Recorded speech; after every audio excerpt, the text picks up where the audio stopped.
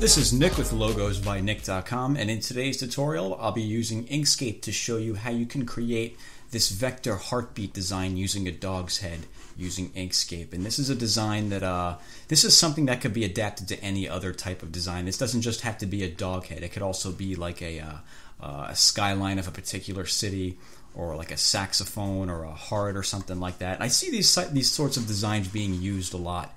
People selling t-shirts on Facebook and stuff. So I'm going to show you how you can create this sort of design using Inkscape. And at any point in the tutorial, you could look down at the bottom left-hand side of my screen to see which mouse clicks and keystrokes I'm using.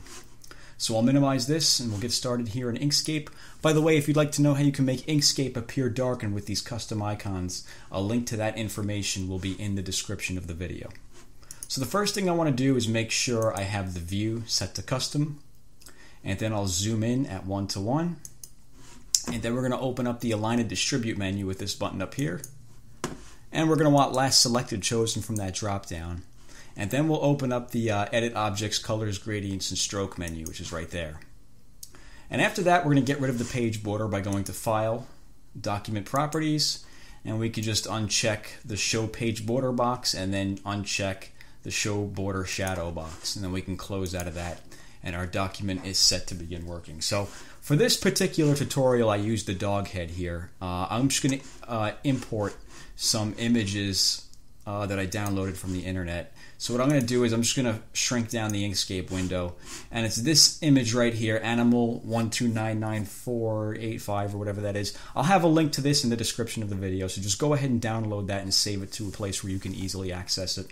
And then we can just click and drag that into Inkscape.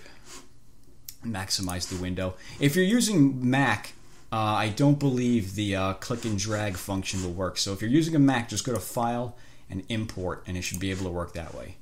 So we have this this series of dog images here in SVG format, meaning these are all vectors. These can all be manipulated different ways, and you can change the colors and everything. So for this one, I just use this image right here. So let me zoom out a little bit. I'll press minus on the keyboard a couple of times so we can see the whole picture. And I'll just ungroup, click the button that says Ungroup Selected Objects, and it should ungroup it into separate objects. Click off of it to deselect everything, and then just take this object here in the middle. We're going to use this dog and put that off to the side. And then click and drag over the rest of these dogs and just press delete on the keyboard to get rid of them.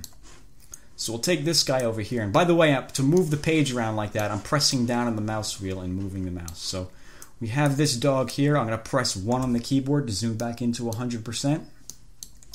And I'll just hold Control and Shift and click and drag this arrow to scale that down a little bit, make that a little smaller. So what I want to do now is create an outline out of this. So we'll turn off the fill color by clicking on this X over here. And we're going to give it an outline by holding Shift and clicking on the color black right here. And it's going to create that, it's going to create an outline out of that image. And what I want to do now is come over to the Stroke Style tab and change the width of that to 10. So I'll hit 10 and hit enter. And then I will turn on, I will make this a rounded join and make this a rounded cap. And what I want to do over here is where it says effect, we want to make sure we have this very first box turned off for what we're going to do next. So once that's turned off, what I'm going to do is I'm just going to make this a little bit bigger, because as it looks right now, you can't really see like the ear or like any, it's hard to tell that this is a dog head by looking at just the head part anyway, because the line's a little too thick. So what I'm going to do is I'm just going to hold Control and Shift and scale it up a little bit to make the line a little thinner. Kind of like what I have here in this thumbnail. I have it sized about that. I'm paying attention mostly to the ears here, so I'm just going to scale this up a little more. Okay, that looks pretty good like that. And what I want to do now is I want to grab the rectangle tool, the squares and rectangles tool, and click and drag to create a rectangle going over the bottom portion of the dog's body. And I want to turn that, I'll just turn that red, and then hold Shift and click on the X to get rid of the outline. And I'm going to come over here to the opacity and bring that down a little bit. And then I'll go back to the select tool. And what I'm looking at over here is the dog's neck, because that's where the edge of this red rectangle is going to make for the horizontal axis for this heartbeat line. So wherever we put this red rectangle is where the dog's head is going to end. So we don't want it like too high, like up here. We don't want it too high up here or too low down there. So I think right about there is pretty good. And once we have it positioned like that, we could hold Shift and click on the dog and go to Path, Cut Path. And that's going to cut that up into all different pieces. And we can click off of that to deselect everything and take just the dog's head. Move this off to the side. Take the rest of its body, click and drag over it to deselect it, and press delete on the keyboard to get rid of it. So we now have just the dog head. So the next part is to create the actual heartbeat lines, which should be pretty simple. So to do that, we will grab the Bezier pen, which is over here, or you could just press B on the keyboard to grab that.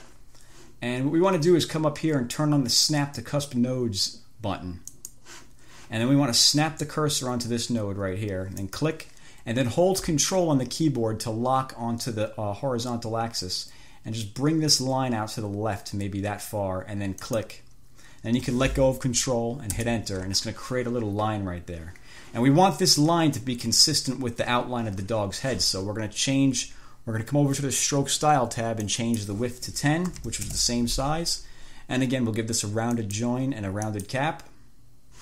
And now we're going to put the little indication of a heartbeat there, kind of like an EKG machine. So to do that, I'm going to grab the Edit Paths by Nodes tool, and I'm going to click and drag over those two nodes of that line.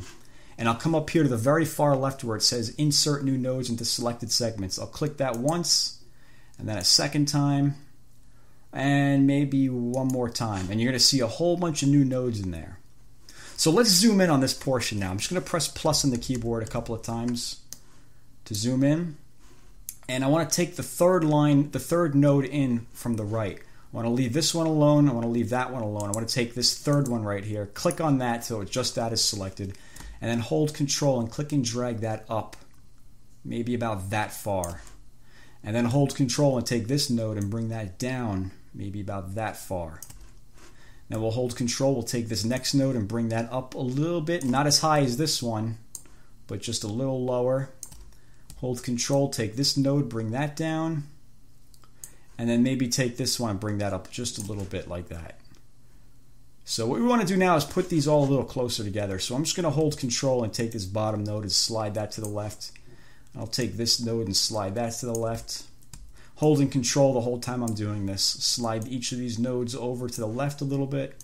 Put this one over here. And I want to take this node and hold Control and bring that over here.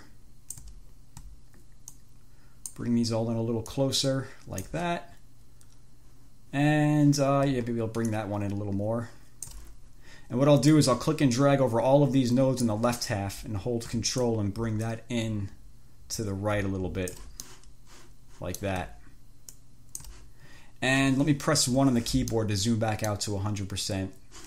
Click on the Select tool and click off of that to deselect. You'll see we've gotten a start here, and we could just make duplicate copies of this to finish off the rest of the design. So if you notice in the thumbnail, I used 2 on this side and 1 on that side. So I'll just right click on that and go to duplicate, and I'll move this over here and snap this node onto this node, and that should happen automatically if you just click and drag it near there like that. That's pretty good. And maybe I'll space this out a little more. I'll move this one away a little further. So I'll go to the Edit Paths by Nodes tool, and I'll click and drag over all of the nodes to the left except for this last one right here. So just these nodes on the left, and hold Control and bring that out to the left. And then maybe click on just this node and then hold Control and bring that out to the left a little bit, like that. Yeah, that's pretty good. And now we can go to the Select tool, right click on that, go to Duplicate, and I'll take this one and put this over here. And these lines are a little too close to the dog's nose, so I'll go to the Edit Paths by Nodes tool and click and drag over those nodes and hold Control and pull them out to the right a little bit, like that.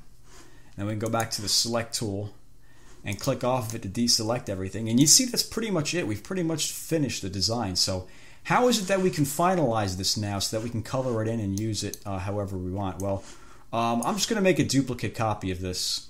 I'll put this off to the side. I'm going to right click on those and go to duplicate, and I'll bring this over here. If we try to make that, like, let's say we want to make that red, we're going to get something like that because these are registered as outlines, or otherwise known as strokes, within Inkscape. So to make these into paths, we'll just go to Path, stroke to path, and now we can make them red or yellow or orange or whatever color you'd like, and you could even hold Control and Shift and scale them down like that. And this design, this could be used, like I said earlier, with anything other than like a dog head. For example, I'll use a star. Let me create a star here. I'll click on the Stars and Polygons tool. I'll click on the star. I'll make that 5 corners. Rounded 0, randomized 0. Spoke ratio 0, 0.375. And I'll just hold Control and Shift and create a star. Like that. I'm going to give that an outline by holding Shift and clicking on the color black. And then I'll click on the X to turn off the fill. And I'll go to the stroke style, give it a rounded cap and a rounded join. And let me just go to the Select tool and zoom in a little more and click on it a second time to get the rotation handles and just rotate it around a little bit. Like that, that's pretty good. Press 1 to zoom back out. And again, we're going to grab the Squares and Rectangles tool and create a rectangle going over where it is that we want the horizontal axis of the heartbeat line to be. Go back to the Select tool, hold Shift, click on the star, and go to Path, Cut Path, and click off to deselect. And we can take this and get rid of it, take that, get rid of it. Just pressing delete on the keyboard to get rid of it. Click and drag over both of those, bring the opacity all the way up. And then I'll take this segment over here, right click that and go to duplicate. And I'll put this on this node here. And maybe I'll shrink that down a little bit. I'm just going to hold Control and make this star a little smaller. Snap it back onto that node. Take this one, right click it, go to duplicate. Snap it onto there. And this center, this little middle piece here, we can just take that and get rid of that. Press delete on the keyboard. And you get the idea. You can pretty much use this design with any concept as long as you construct it with strokes or outlines first. So that's how you can create something like that using Inkscape. So if you have any questions, let me know. And as always, thank you for watching.